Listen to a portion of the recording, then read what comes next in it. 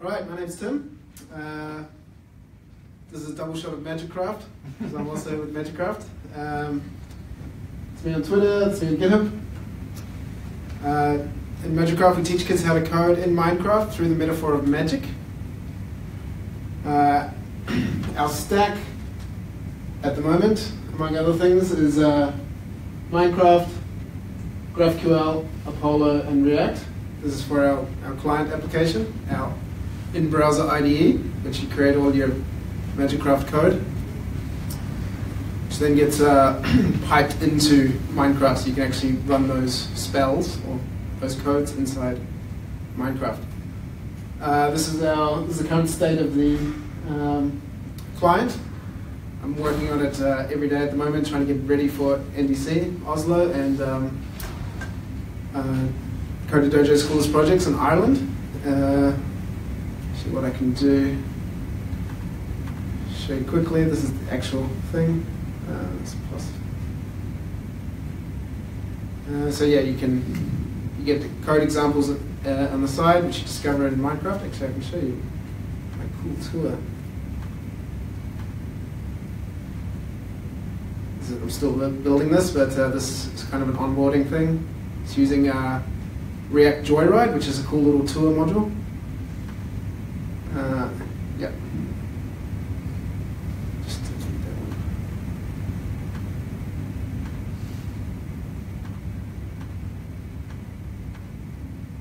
Oh, it's not working right now. Yeah, that's our client.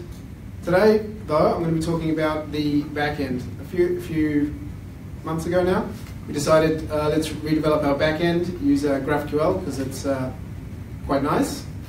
GraphQL was originally developed by Facebook internally in 2012, and it was only publicly released in 2015, so it's relatively new. You'll be hearing a lot about it as time goes on. I've already given 2 talks on it. Matt Wade, who gave a talk earlier, he gave a talk on it at the last localhost. Yeah, there's a lot of people starting to use it and enjoy it and talk about it. Some of the benefits of using GraphQL is it gives you a single endpoint. As a bit of context, GraphQL is kind of a replacement for REST. So you build an API in it, and then it provides you like a structured typing system, a really nice way to query it, and it's kind of decouples your backend from your actual API definition, which is pretty nice. Becomes the canonical source of truth. When I was researching and learning about how to implement GraphQL, one of the lessons that was stressed from experienced users of it was that you should spend a lot of time thinking carefully about your schema. Because what GraphQL actually ultimately allows you to do is not worry about refactoring things later because it's suitably decoupled. But what is at the center of all that is actually your GraphQL schema. So that's what you want to think carefully about because you can pretty much change everything else around your application, how it works. As long as the schema is remaining the same, the clients that are using that endpoint, that API, you can swap out your backend, you can change all sorts of things, but it'll still work, you won't break anything. Provides a sweet query interface, and there's a cool tool that it also ships with, which is called Graphical, which is a query UI, which I'll demonstrate. So this is a little bit about the differences between REST and GraphQL. So REST kind of set up, you'd have multiple endpoints, which then serve documents and get things from various backends in various ways. Whereas with GraphQL, you have a single endpoint, which will then have types, document types, which will then be connected to the backends. It could be connected to you could aggregate your data from multiple backends in a single type if you wanted to, but usually it would be like one backend. Each type would be stored in one backend. Not that you have multiple backends necessarily, like for our application we mainly use MySQL as the backend, but we also get some stuff from GitHub, and different sources. One important thing to understand about GraphQL is what it doesn't really do. It doesn't care about your backend. All it is schema and resolvers, pretty much. There's a great video on YouTube called 0 to GraphQL in 30 minutes. This guy literally builds 3 GraphQL servers in 30 minutes. First one's in Ruby, second one in Python, and the third one in Node. It's an excellent video, very quick to get a good understanding of how to do it. I'm going to today talk about implementing it in Node. So using GraphQL and JavaScript. Well, actually, GraphQL and TypeScript. So the structure of a GraphQL server has schema and resolvers. That's pretty standard. And then it has data providers. It's not officially part of GraphQL providers, but it makes sense that that's the third part to me. And that's the actual code that provides the data to the resolvers so it can resolve the query. So for this implementation, we're actually using this module GraphQL Server Express, which is by Apollo. There's also a lot of other implementations. It's got a great ecosystem around it, and because it's by Facebook, it's very well supported and will continue to be so. So yeah, there's also Express GraphQL. Oh, okay. So now we'll jump into some code. Do some demos here. I guess that's super tiny. So to get this set up, obviously you need to spin up a Express server. Let's go even bigger. Is it running? Yes. So this is basically the server index, including Express, cores, a few other different utilities. And then this is the main action here, GraphQL routes. So that's pulled in from this GraphQL directory, from my index. So this is pretty much all it takes to set up a GraphQL server. We need to get some packages, got some utilities there, and then I'm pulling in my resolvers from my resolver file. I'm pulling in my schema. This is my implementation is a little bit unusual. Like most examples you'll see, they actually define the schema in JavaScript. But I wanted to define it directly in .graphql file, so I get the nice code highlighting, syntax highlighting for that. And then you basically bake it into this schema object and attach it to your endpoint, and that's it really. You can see here, I've got a standard Express endpoint at the GraphQL path, and I'm resolving that with GraphQL Express, which basically takes the schema and, in this case, it's taking the root user. Yeah, and then here I'm also spinning up another endpoint, which is Graphical. Now Graphical, it's like a tool that bundles with GraphQL. It's really, really cool, in my opinion. It's very client developer friendly. I think one of the key benefits of GraphQL is that you can write a schema, and then client developers can come along and they can use this tool to like introspect your schema, understand what's available, write queries, test queries, and then once they've figured out what the query should be, they basically just paste them into the application. So here's a query here, just to give you an idea of what it looks like. So I run the query, and this is what I get back. And you'll notice the data that it returns is the same shape as the query itself. And that's really cool. And then I can add new extra fields to that, and they start appearing there. If I don't ask for them, they don't appear. And then I can add connected reference objects from there as well. So I have a permissions object which is attached or referenced by the user object, so then I can get the permissions as well. And then I can get also like files. It's actually using the MeasureCraft schema.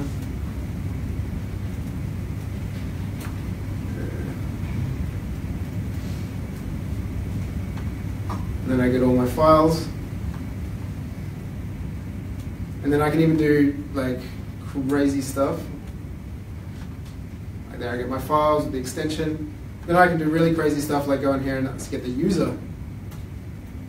Because I basically provides unlimited chaining here, so then I can get the user's full name again. And then I could even go in here and get the files again, which you wouldn't do.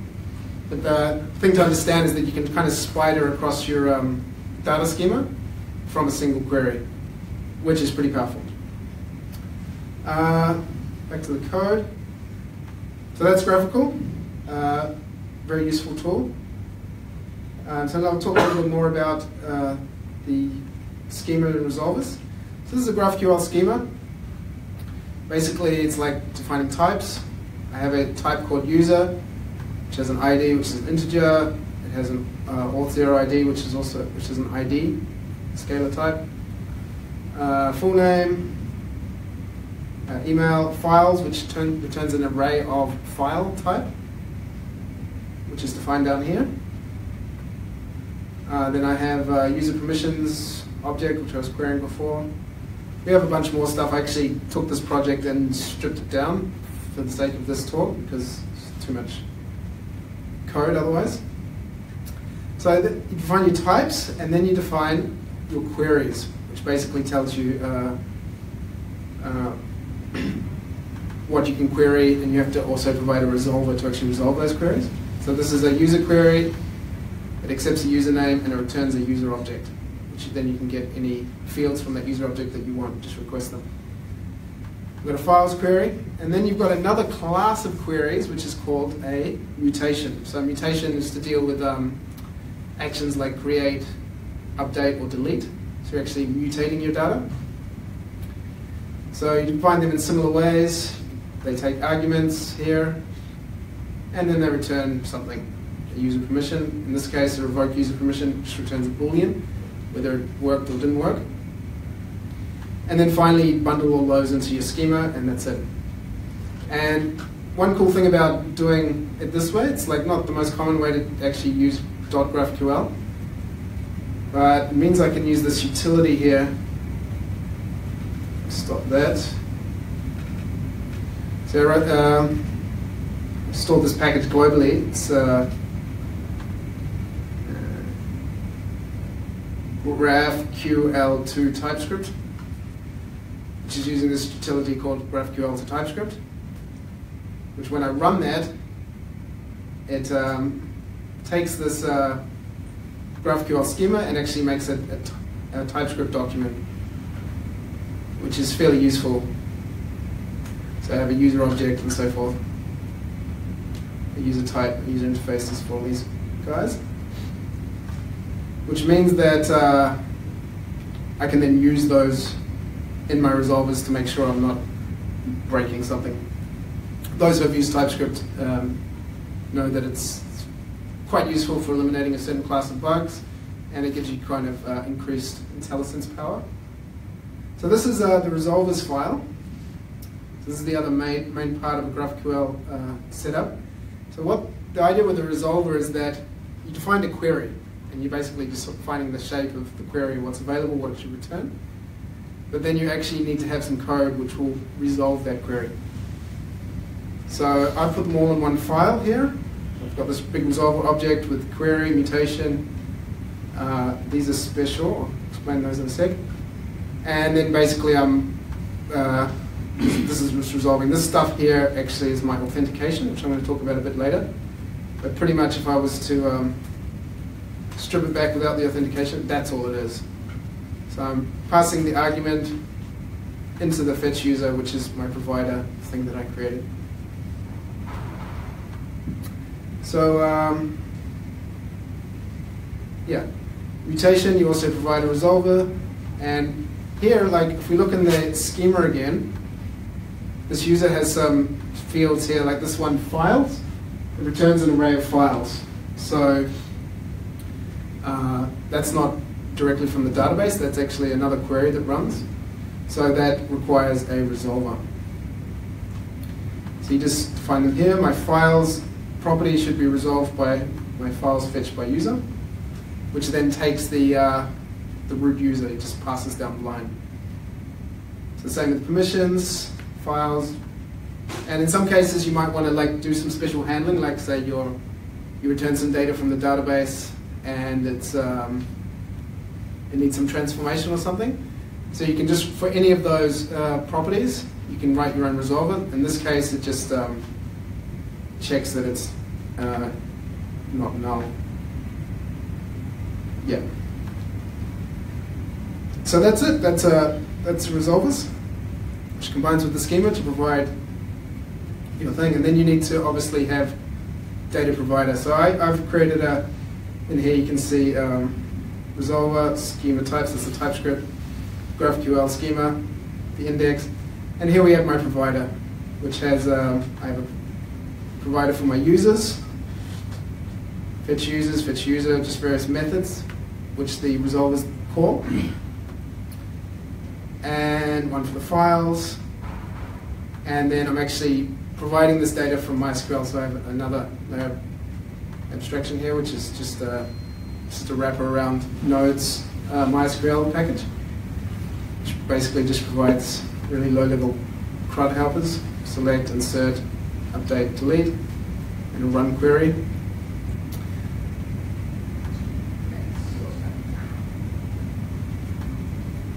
Yeah. So let's look at a mutation.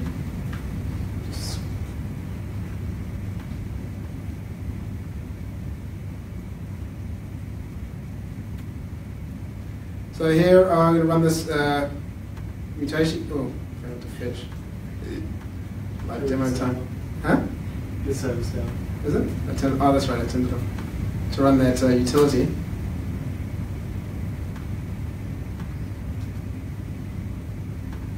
Right. So I'm inserting a permission here. You can see the argument server restart. I can actually, like, if you want to make it a bit more clear, you can tab this down and accept that. Also has this thing prettify. I'm not going to push it, but if you push that, it formats all your queries. So if you write them really ugly, you can just like format with that. I'm not going to push it now because it will actually delete all my other commented out stuff. So I can, yeah, you can see in the database, tiny little, oh, yeah, that's not going to expand much.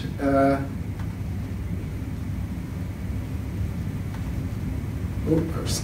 Don't have any duplicate handling on that particular query. So yeah, if I change permission to server, I don't know, boot, insert it, you can see that that got inserted into the database. Okay, not sure what else I can say about that. Maybe I'll talk a little bit about authentication, because this is a very basic example without authentication, but usually you want to authenticate like what data the user can or cannot access. We have two tiers of users in Magicraft at the moment, admins who can access everything pretty much, and non-admins who can only access data pertaining to their own user identity. So GraphQL doesn't provide anything for that out of the box. The way I have done it is I've got this authorization file which adds authorization to the actual endpoint which is serving the GraphQL. So in this particular case we've used ExpressJS, JSON Web Token, which is basically a giant token which you can pack or unpack and contains data inside it after you unpack it with the secret. So we actually use Auth0 for authentication. We put the user on a hosted login page. It's actually hosted by Auth0. They do their login. We use GitHub to login, and then it sends them back with a JWT in the in the hash of the URL. We put that into local storage, and then we attach it to every query that we send to the API. So that comes in. This middleware here, this ExpressJWT middleware will unpack the token. Well, first it verifies it, if it's a valid token, if it actually does unpack with the secret. And if it does unpack, then it passes it on to the next middleware. If it doesn't, then it just returns a 401 access denied. And then you define a couple of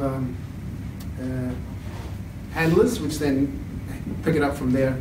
So this particular handler, if it's actually validated, and it unpacks the token, takes the user ID out of the token, and then does a full user load, and then attaches that user here, you can see, to the request, attaches the user, and then goes to the next. So that means, if we go back to this GraphQL index, at this point, where we're serving the GraphQL, we actually have the user on the request as the root value. You could also pass it in as a context. I pass it in as a root value. So that means that here, each of these resolvers has the current user, which means that I've got some authorization helpers, so it takes the current user and figures it out if the argument that's been passed, is it the current user, or is the current user admin? If they're admin, they'll pass it through. So is self or admin, or is admin or self? And that's an easy way to do authentication. This isn't actually turned on in this demo, because if I did, then I couldn't use that GraphQL endpoint, that graphical endpoint, because the graphical it's just basically a giant blob of static HTML, so you can't actually attach a token to it very easily. But there is a React component for graphical, which does allow you to, I'll show you what that looks like here.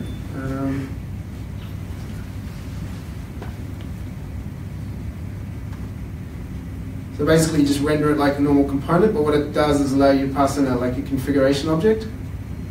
So we do that and then attach our, here in this line, we actually attach the JWT, take it out of local storage, attach it to the query, and then send it. Which means that in your client, in any client, especially if it's a React client, you can just place this on a page, and then the client developers can use that to just figure out what they can query. Another cool thing about graphical here is you get a full documentation of the API for free out of the box. So I can click down on this, and it tells me what queries are available. I can drill right down. It returns a user, so I can see what the user consists of. And yeah, see what mutations are available. Another type of query is actually a subscription. I didn't put that in because it's I found that I set up GraphQL queries and mutations and so forth, the server, and that was okay. Bit of work, a couple of days to get my head fully around it. And then I went to set up subscriptions a bit later, and that was about the same work again, just to put that in. It's a little bit, yeah, we're using Apollo to do subscriptions. It's a very cool feature because basically it means that you can have an app that's sitting there. It fetches its data to start with to get its state. And then say you push in from another browser tab or another application or whatever, new data into the database, then that'll automatically get pushed down to the subscribed clients. So yeah, pretty nice.